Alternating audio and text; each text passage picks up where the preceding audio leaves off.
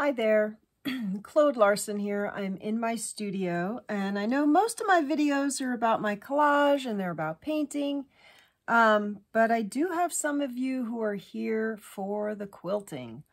So I just wanted to give you a tip. I live about almost an hour away from any kind of store where I can buy supplies, like if I wanted a particular thread or if I needed some sort of any kind of quilting materials, I would have to drive about 50 minutes or so.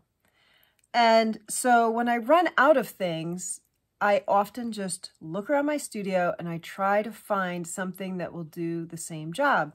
So now this is a quilt that I'm working on, and I've really just gotten it started. And I wanted to applique these, I don't really know what I'm calling them, bars, spikes, whatever they are. I wanted to applique them onto the surface of my quilt. And I didn't have tearaway stabilizer, or at least I didn't have a big enough piece left in order to do this. So I looked around at what I did have, gave it a try on a different piece, because I obviously didn't want to try it on my good fabric. And I actually discovered this is like the newsprint that when you get something in the mail in a box, you know, sometimes they put bubble wrap, sometimes they just use like plain old newsprint. And I used the newsprint and it actually did an excellent job. So let me just trim a couple threads here. This was the last piece I did.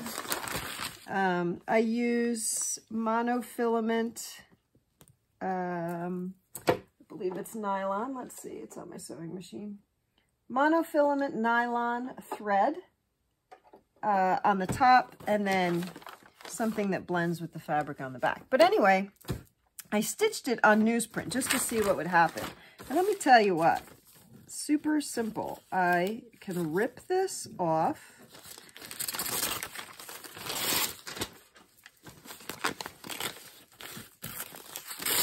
Comes off super easy. And the stitches, of course, perforate the paper. And then all of these little pieces, they come right out. I find this is a lot easier than using tearaway. It's certainly cheaper. I mean, I'm reusing packaging material, but it's easier to remove than with tearaway stabilizer. And so, you know, I'll get all of this off.